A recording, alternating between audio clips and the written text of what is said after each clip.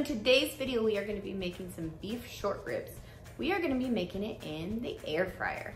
So if you wanna see how to do it, let's go spice things up.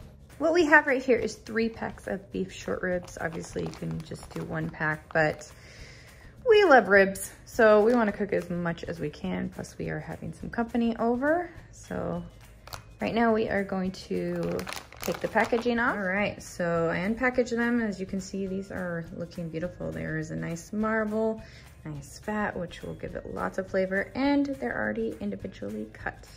We're gonna season our ribs, so we're gonna put this Rosy Cheeks Maple Bourbon Barbecue Blend and this Campfire Smoky Sea Salt.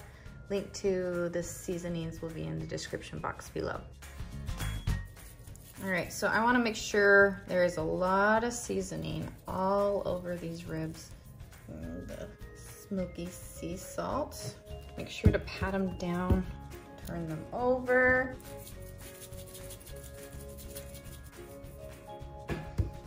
I'm also gonna add a little bit of brown sugar. Pat them in. And I'm just using the rest of my brown sugar up. Those look really beautiful. Now a little side note, if you want your ribs extra tender, then you can go ahead and marinate it the day before. So what you'll want to do is put them in a Ziploc bag and either put beer in it or you can put pop in it, whatever you prefer.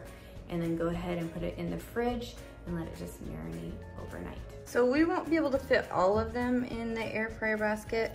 We're gonna fit about half of them, and then I'll cook the rest as we go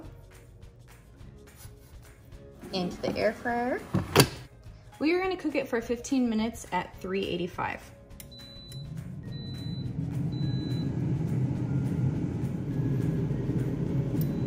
All right, we're gonna open it up. So now we are gonna just turn them over and put them back in. And once again, 15 minutes at 385. Let's take a look. Now I'm gonna turn them over again. And now we're gonna add some barbecue sauce to the ribs. Now this is optional. If you do not like barbecue sauce and you like only seasoning, you do not have to add this.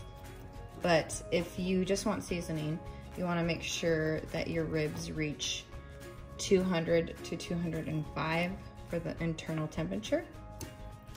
So if they do not reach that, then you'll wanna cook them longer. So back into the air fryer they go. Now we wanna crank up the temperature to 400 degrees for 5 minutes.